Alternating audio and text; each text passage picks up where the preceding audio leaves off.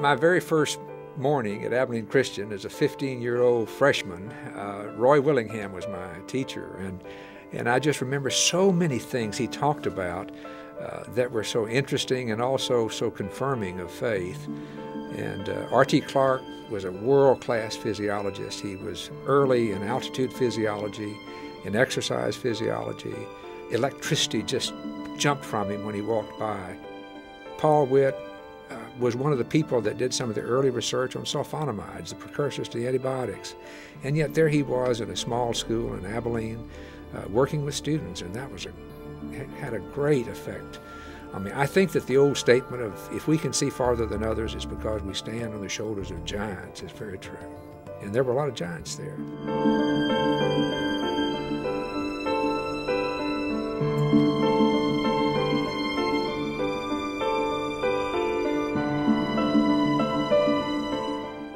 I have always seen ACU graduates do well in medical school and in residencies. I think that the ACU graduates seem to have that combination of work ethic, honesty, integrity, things that you would expect from a Christian, and then also the basic foundations that we have in the science department at ACU.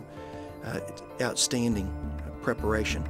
And I think you put all that together, the factual preparation, the information preparation, plus the integrity, the work ethic, you have an outstanding product, and I think that ACU is well known for that. About 40% of the people nationwide who apply get into medical school, and here at ACU it's typically double that or higher. Our students know it's going to take high GPA, it's going to take high test scores, entrance scores, very good recommendations, and then experiences beyond that as well, like the medical missions and shadowing experiences, to show the medical schools that the student is more than just somebody who can go to class and take a test. If I was just looking at this reaction down here, and I was using bromine, and I see those double bonds, what would you guess bromine might do? Body and Soul has enabled us to take the experiential learning far beyond what we were doing before.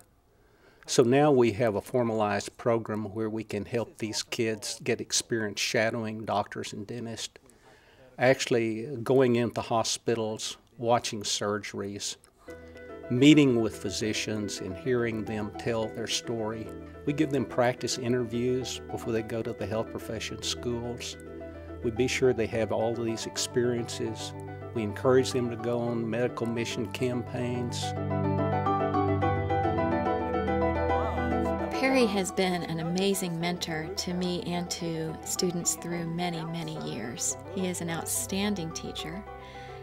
One of the more important things I've learned from him is to be persistent, to be patient, to be present and available to the students. That is probably one of his greatest strengths. His door is always open, and he is always willing to talk to a student who has a question.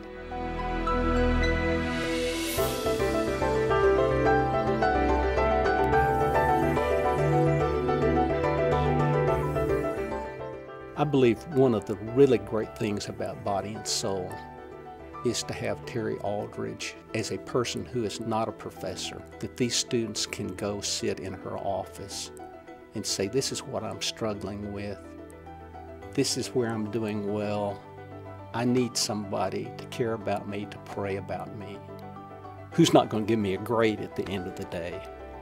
I think her role is really crucial and vital in kind of providing that transition home away from home. So who did you interview with? I interviewed with Tech. Tech was my first one. Okay. So I heard back from Tech. And Terry does a wonderful job for Body and Soul students because of how much she cares about the students.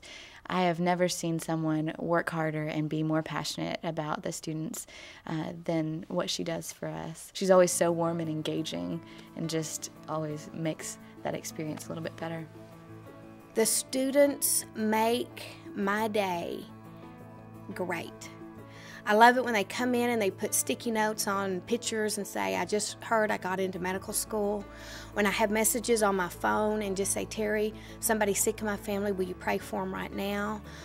When they bring me a Snickers because they know I love chocolate, it makes my day worth getting up and coming to work. I am Ann. I'm Brittany. I have almost 40 doctors and dentists that allow our students to come in and shadow for a month at a time.